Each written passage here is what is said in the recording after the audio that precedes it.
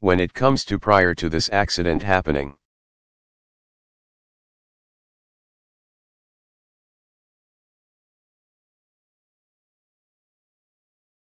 I think there was a lack of anticipating what the worst case scenarios would be.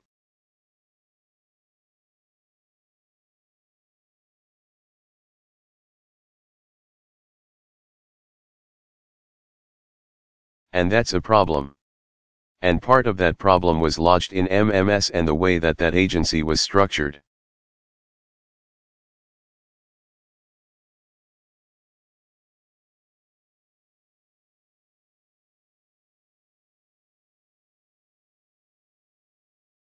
That was the agency in charge of providing permitting and making decisions in terms of where drilling could take place.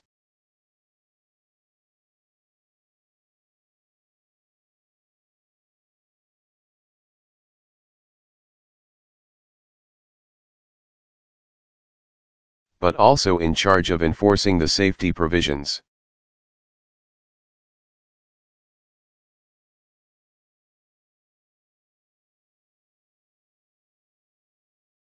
And as I indicated before, the IG report, the Inspector General's report that came out,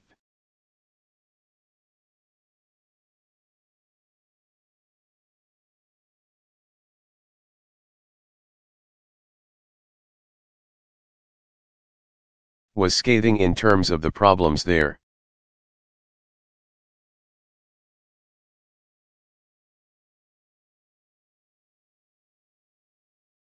And when Ken Salazar came in, he cleaned a lot of that up.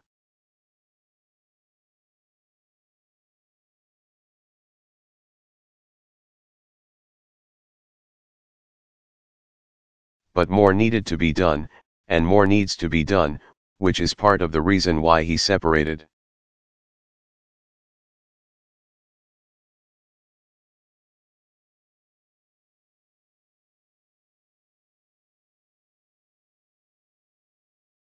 Out the permitting function from the functions that involve enforcing the various safety regulations.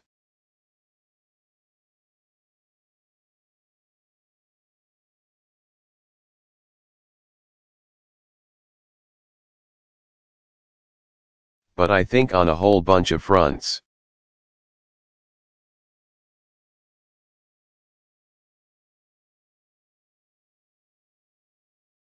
You had a complacency when it came to what happens in the worst case scenario.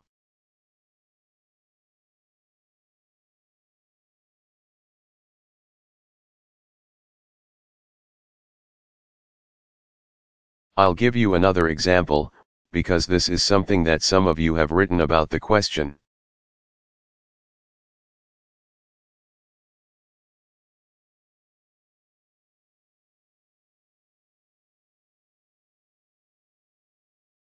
Of how is it that oil companies kept on getting environmental waivers in getting their permits approved?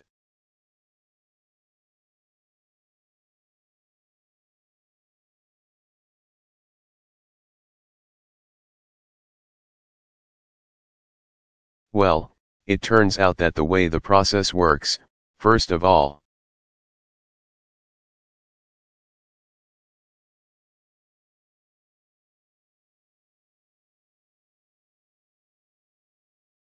there is a thorough environmental review as to whether a certain portion of the Gulf should be leased or not.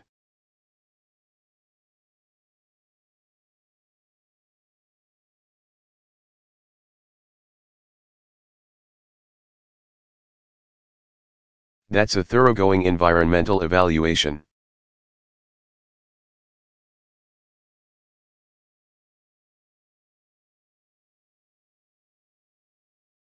Then the overall lease is broken up into segments for individual leases.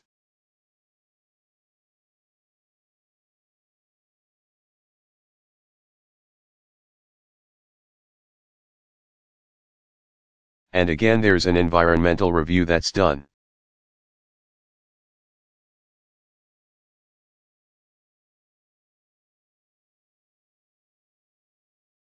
But when it comes to a specific company with its exploration plan in that one,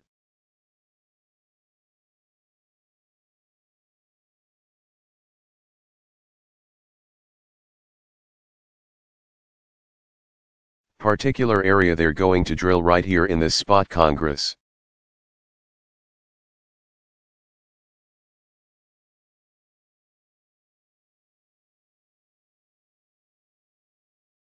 Mandated that only 30 days could be allocated before a yes or no answer was given.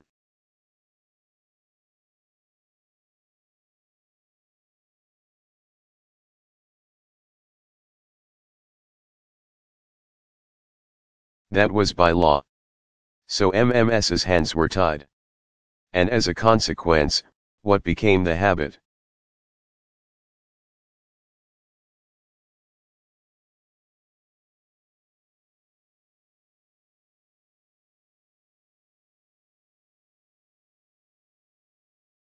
Predating my administration, was you just automatically gave the environmental waiver.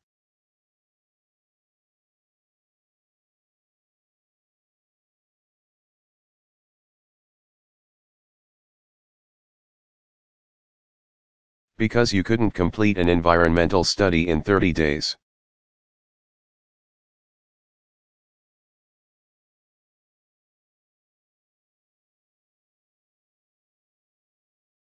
So what you've got is a whole bunch of aspects to how oversight.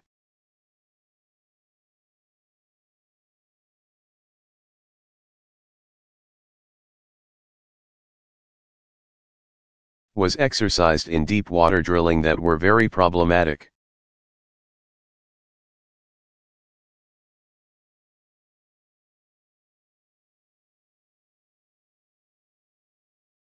And that's why it's so important that this commission moves forward and examines, from soup to nuts.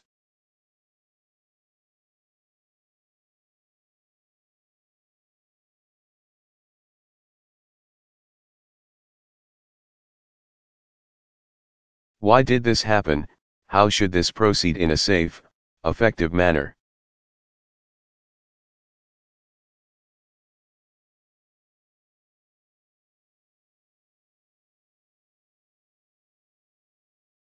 What's required when it comes to worst-case scenarios to prevent something like this from happening?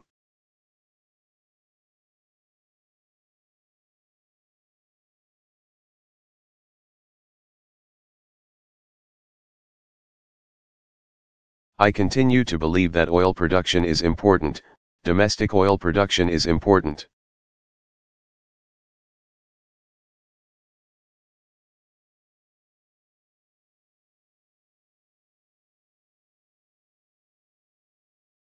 But I also believe we can't do this stuff if we don't have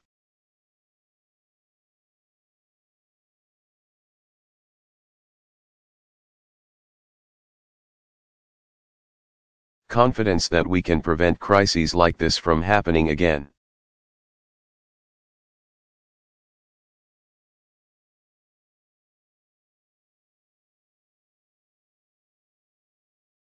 And it's going to take some time for the experts to make those determinations.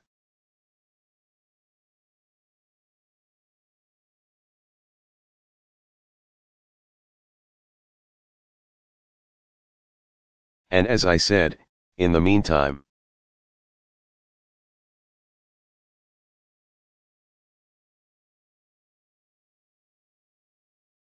I think it's appropriate that we keep in place the moratorium that I've already issued.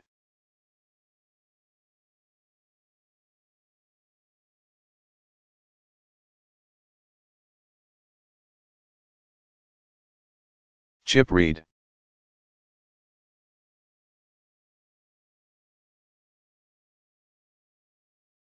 Question, thank you, Mr.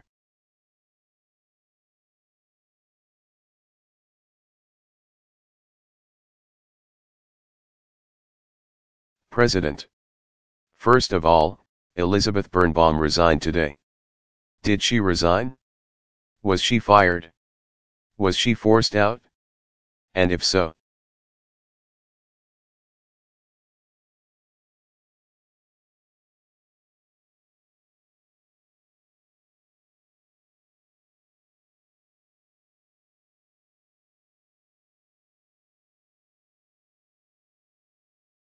why? And should other heads roll as we go on here?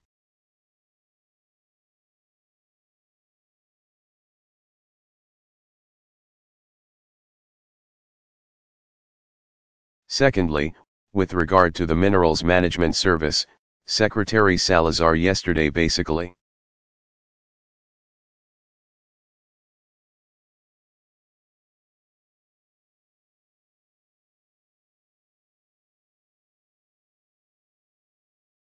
blamed the Bush administration for the cozy relationship there.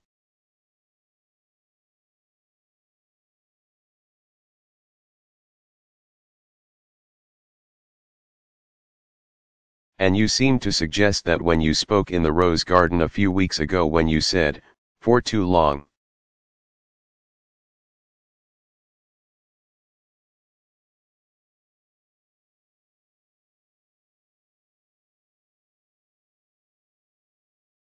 A decade or more, most of those years, of course, the Bush administration there's been a cozy.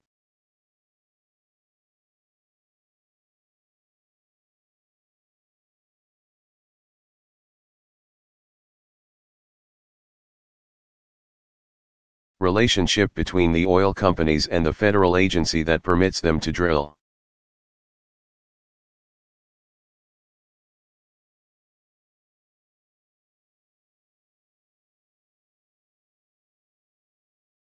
But you knew as soon as you came in, and Secretary Salazar did, about this cozy relationship.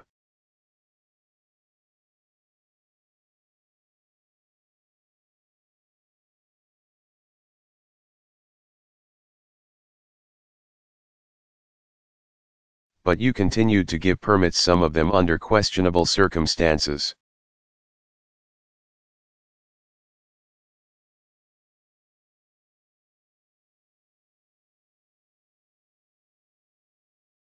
Is it fair to blame the Bush administration?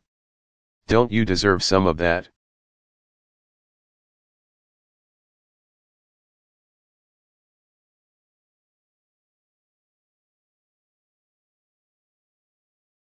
President Obama, well, let me just make the point that I made earlier.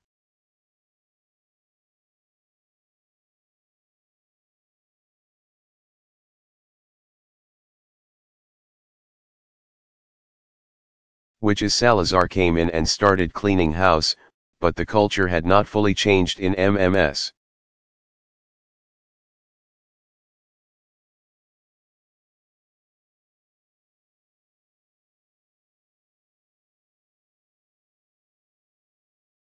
And absolutely I take responsibility for that.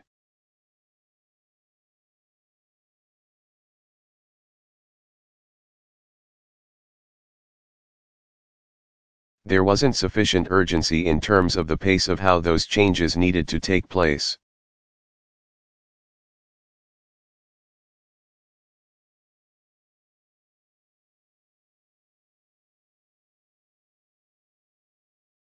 There's no evidence that some of the corrupt practices that had taken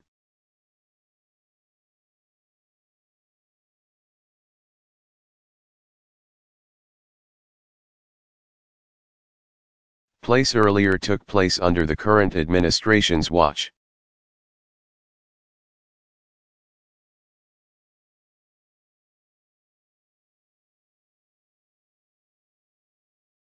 But a culture in which oil companies were able to get what they wanted.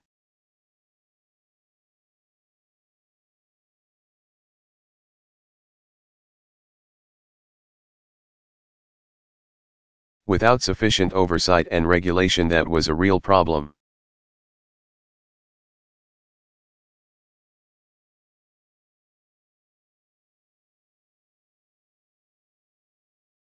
Some of it was constraints of the law, as I just mentioned, but we should have busted through those constraints.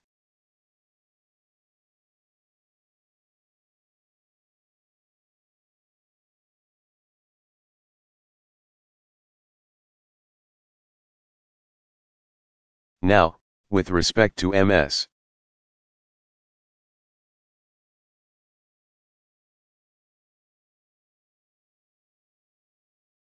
Birnbaum, I found out about her resignation today.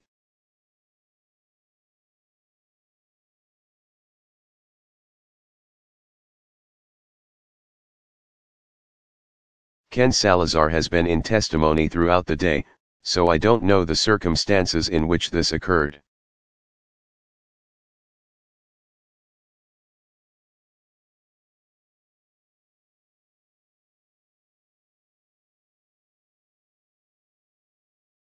I can tell you what I've said to Ken Salazar, which is that we have to make sure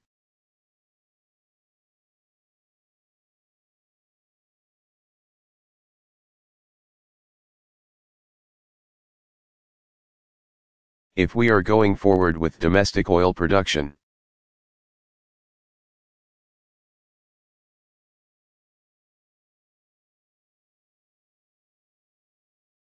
that the federal agency charged with overseeing its safety and security is operating at the highest level.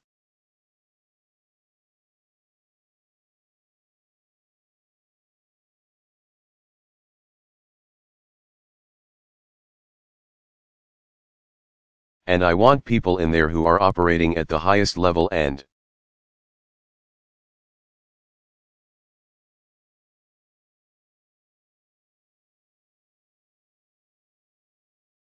aren't making excuses when things break down, but are intent on fixing them.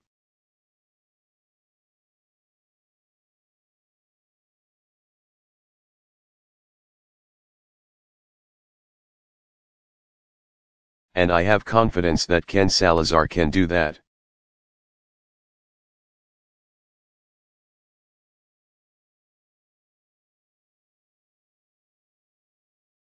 Question: is his job safe?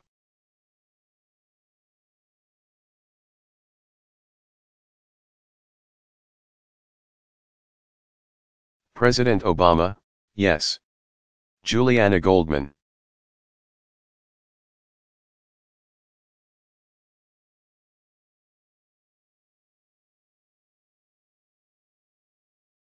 Question: thank you, Mr.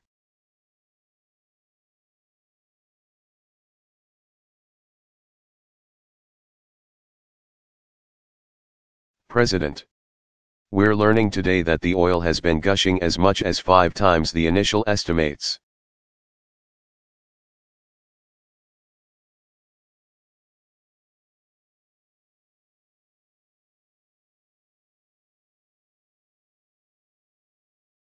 What does that tell you and the American people about the extent to which BP can be trusted on any of the information that it's providing?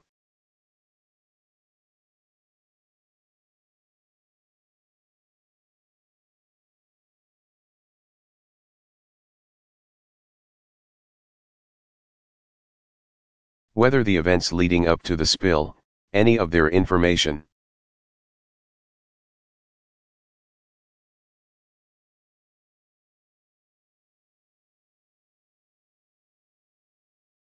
President Obama, well, BP's interests are aligned with the public.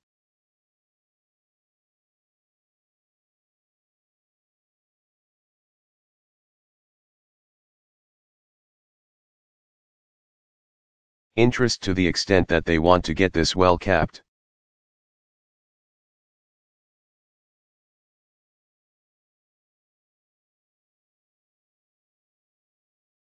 It's bad for their business. It's bad for their bottom line. They're going to be paying a lot of damages.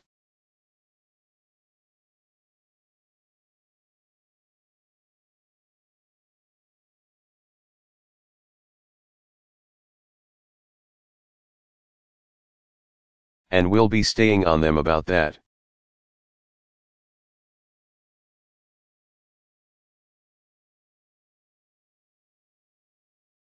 So I think it's fair to say that they want this thing capped as badly.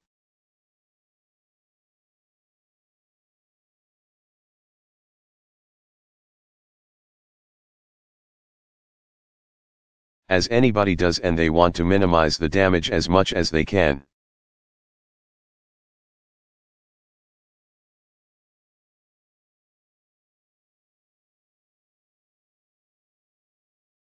I think it is a legitimate concern to question whether BP's interests in being fully forthcoming about the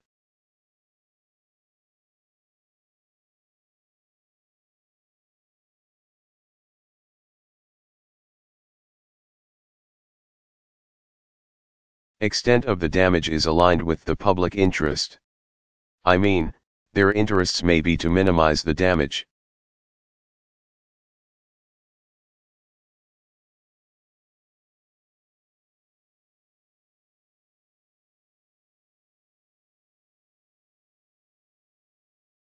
And to the extent that they have better information than anybody else, to not be fully forthcoming.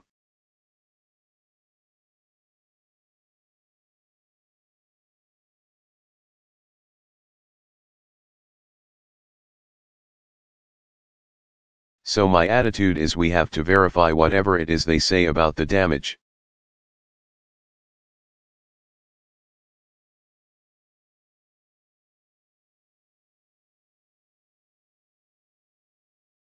This is an area, by the way, where I do think our efforts fell short.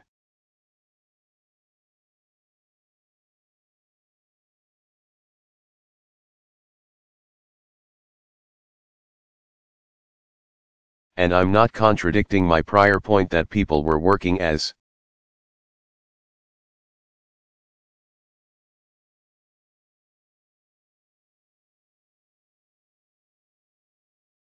hard as they could and doing the best that they could on this front.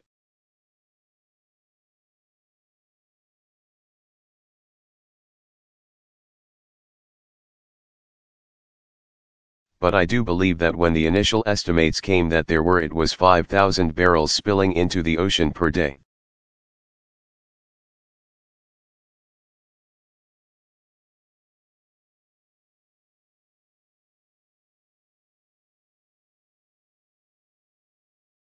That was based on satellite imagery and satellite data that would give a rough calculation.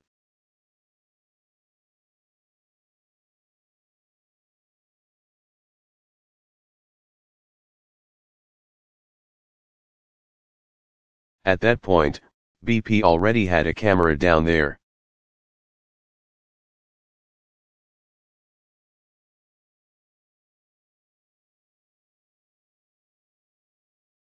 But wasn't fully forthcoming in terms of what did those pictures look like.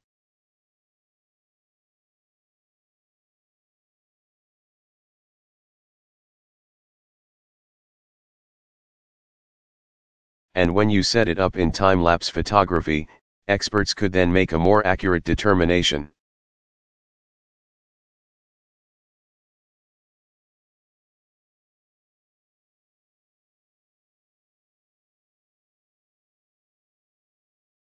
The administration pushed them to release it, but they should have pushed them sooner.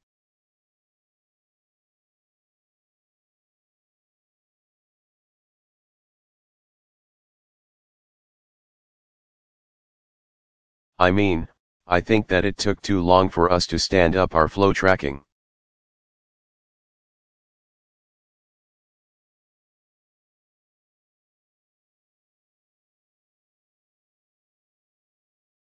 Group that has now made these more accurate ranges of calculation.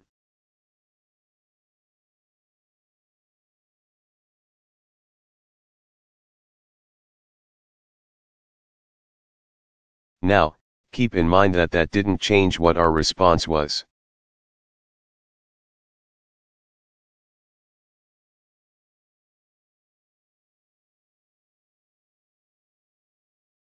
As I said from the start, we understood that this could be really bad.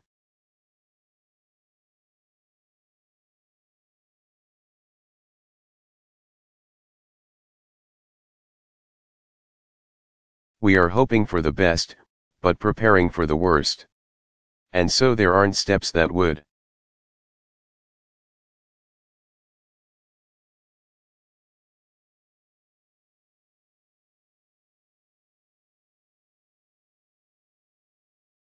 have taken in terms of trying to cap the well, or skimming the surface, or the in situ burns.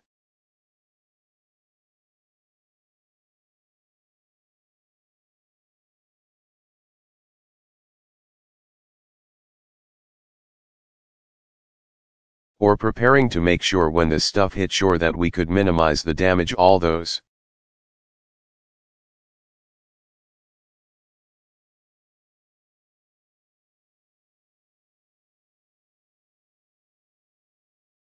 Steps would have been the same even if we had information that this flow was coming out faster.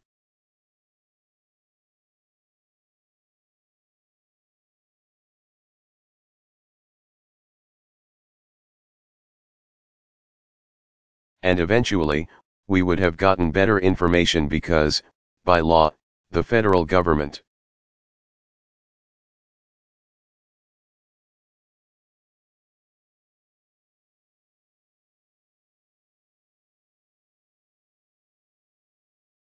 If it's going to be charging BP for the damage that it causes, is going to have to do the best possible assessment.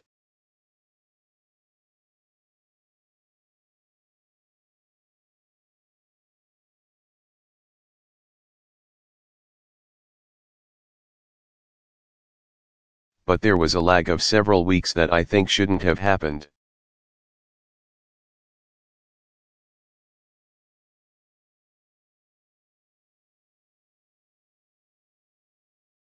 Helen Thomas.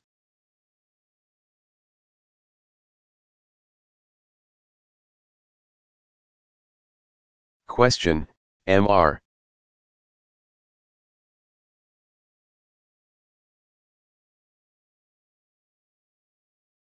President, when are you going to get out of Afghanistan?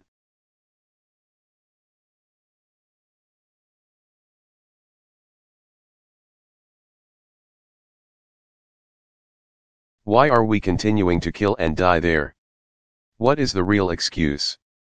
And don't give us this Bushism.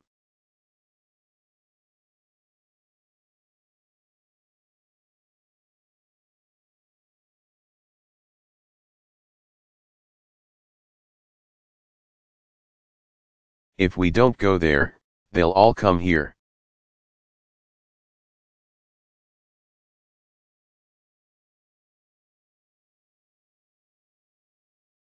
President Obama, well, Helen, the reason we originally went to Afghanistan was because that was the base.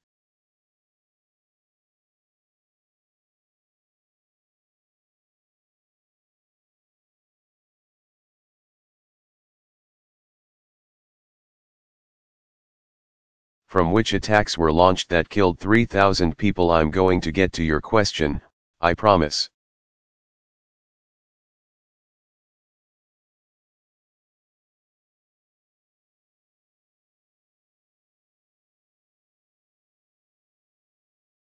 But I just want to remind people we went there because the Taliban was harboring Al-Qaeda.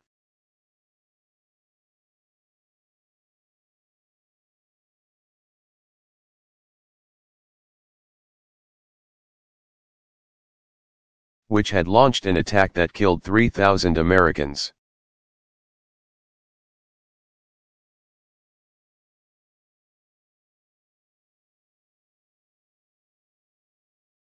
Al-Qaeda escaped capture and they set up in the border regions between Pakistan and Afghanistan.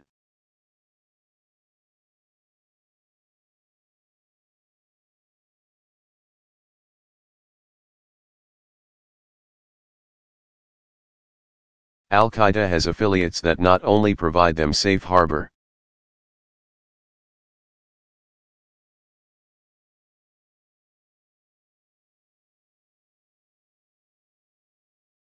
but increasingly are willing to conduct their own terrorist operations initially in Afghanistan and in Pakistan.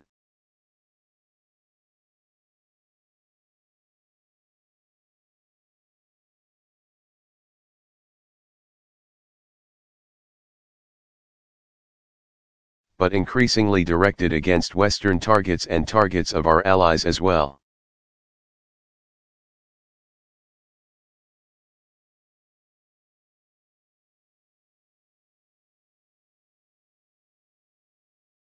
So it is absolutely critical that we dismantle that network of extremists that are willing to attack us.